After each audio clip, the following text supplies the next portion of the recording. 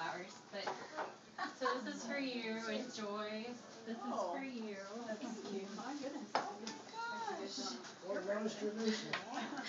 And this is for you. I knew it! Normally got left out. Yes, I think so.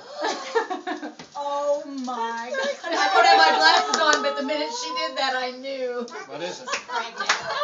Yeah. This is a picture of her ultrasound. I know. In case you all missed, it says, "See you in July." Boy, that is awesome. She's lying. I was like, are you pregnant yet? Are you pregnant yet? Are you pregnant I yet? lied to you. So I'm 8 weeks, and we've had 2 ultrasounds, and both were perfect. So what is the due date? July 17th. I'm due 7 days after Rachel. Are you kidding? We have a busy July. Yeah. If you two wind up in the hospital the same I'm gonna go early. It's a good thing we're neighbors.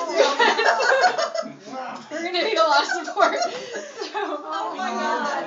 But we've known since November 6th, and I had an ultrasound the day before Thanksgiving. Mom But didn't hear. the heart rate was lower than what they wanted to see, so I went back a week later and it was up. When are you due? July 17th. Oh my goodness. Oh. I'm getting to the point where I can't suck it in, so we had to stop.